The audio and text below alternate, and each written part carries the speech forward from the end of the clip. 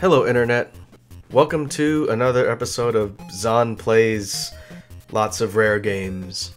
So as you can see from the title screen here, the game we're going to be looking at today is called Digger T Rock, Legend of the Lost City. Now I had this one on the docket to run through in Let's Play format for a while, and I did not know, since this is an old game that I haven't played since I was a kid, I did not know that this was another Rare game.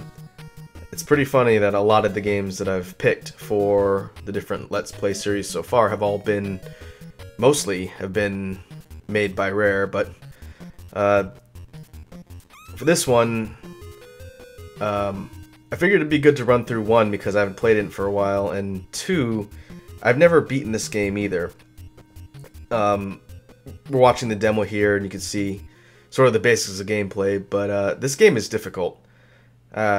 I remember a lot of the areas being tough to kind of navigate through, and I think I only beat maybe half the levels when I was younger. So I have no idea if this is going to be a full Let's Play or if this is just going to be a quick look, but if we go ahead and get started, we'll just see how it goes.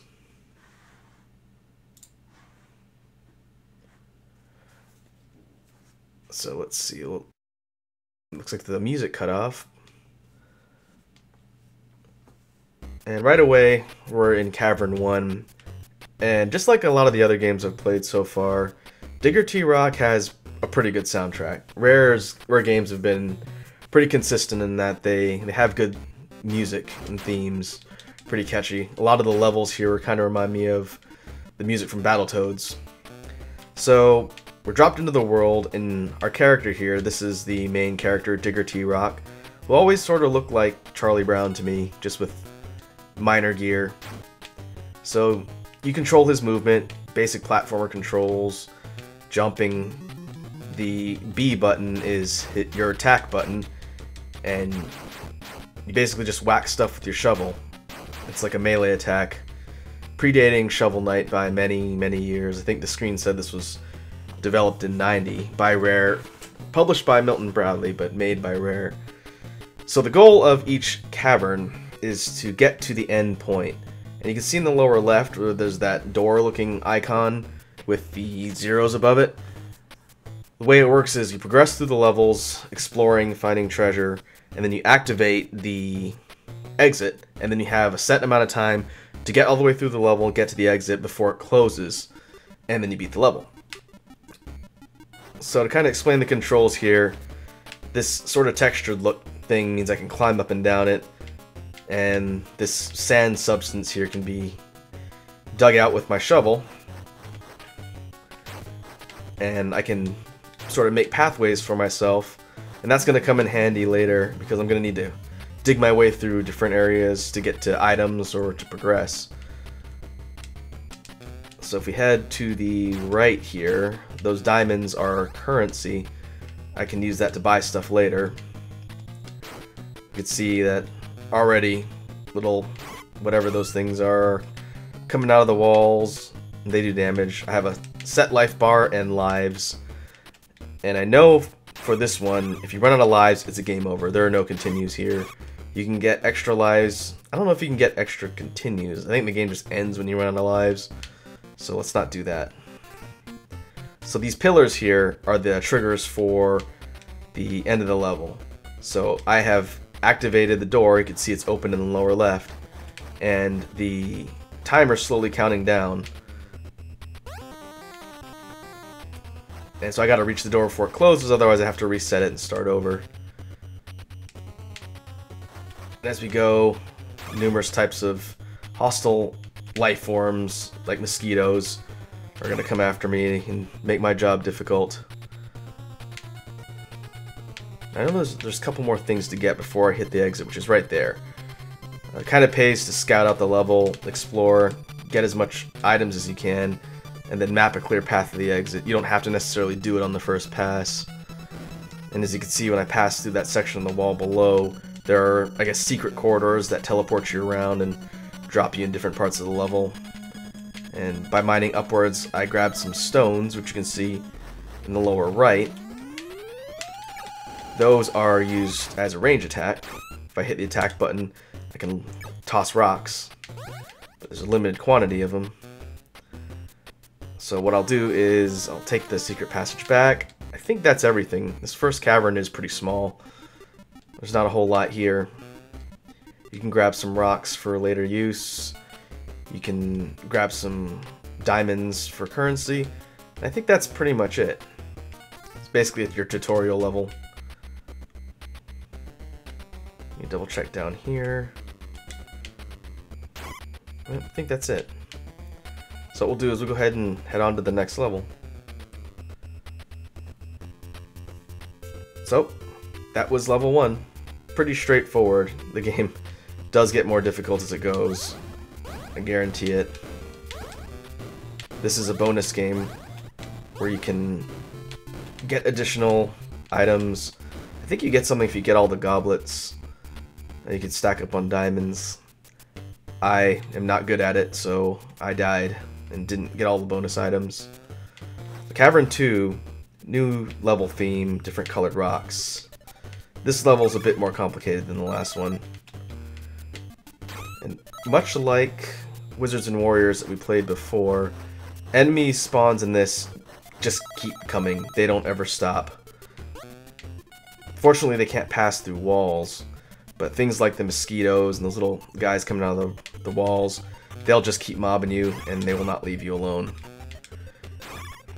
So you can't really linger in one spot for too long.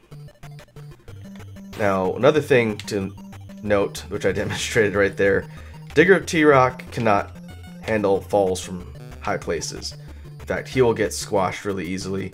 What I was supposed to do there was use the ladders that I picked up to drop down the corridor safely, but I slipped and fell and took a bunch of damage. So, don't do that.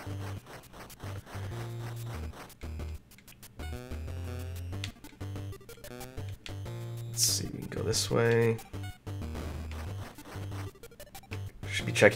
Should get into the habit of checking all of the upper areas for rocks. And so the mushroom, if I kick it by attacking next to it, and then I get it, it makes me pink. And refills my life and gives me this sort of super strength for a limited amount of time. Now, I kicked the boulder all the way across to the pillar, and I think it's there for good now. Normally, I would have a set amount of time, the 60-second counter would just start ticking down, but I think because I kicked that over there, it's just going to stay there forever and give me kind of unlimited time to explore the level. So that's nice. You can sort of stock up on items. I think I will leave that mushroom there. I believe those are the only means of restoring your health in this. So I guess it pays to just leave them sitting around and you can come back for them as you need them.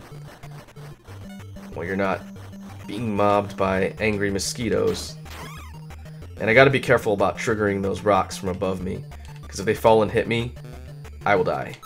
They take off, I don't know if it's all my health, but a good portion of it. So I definitely don't want rocks falling on me.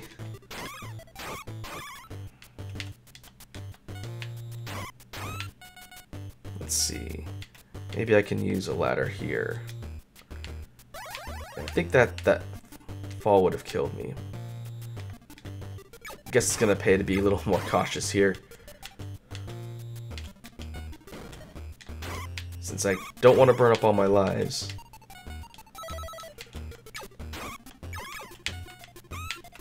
Let's see, is there another mushroom? There it is. Alright, looks like it fills me up to full each time, so that's nice. I can just sort of power through the enemies.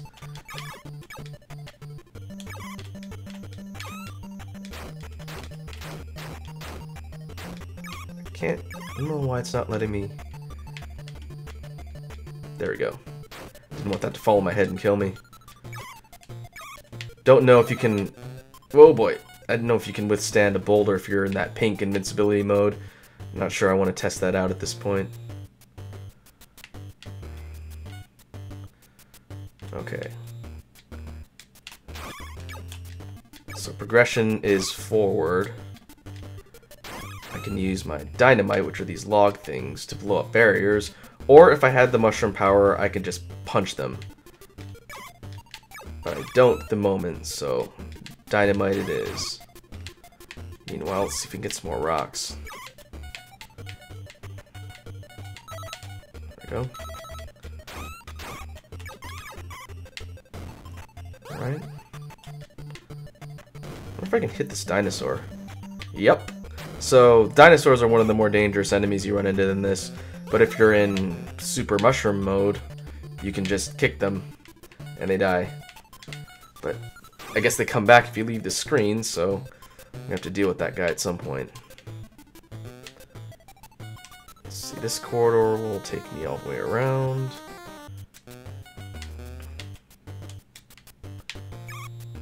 Let's see if I'm missing anything here.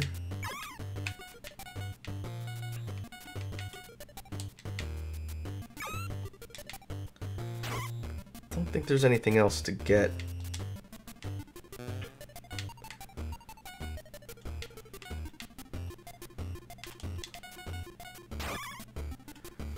This drops me over here. So I think I can pretty much just head to the exit. At this point, what I care about getting are the equipment like ladders and dynamite, and also the diamonds for use later. So I think we got everything here that I know of. So let's just head to the exit. And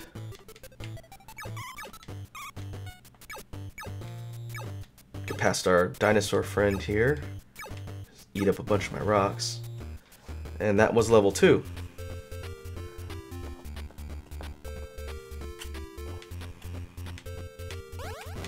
So let's see if I can get all of the things here. Nope. Did worse that time.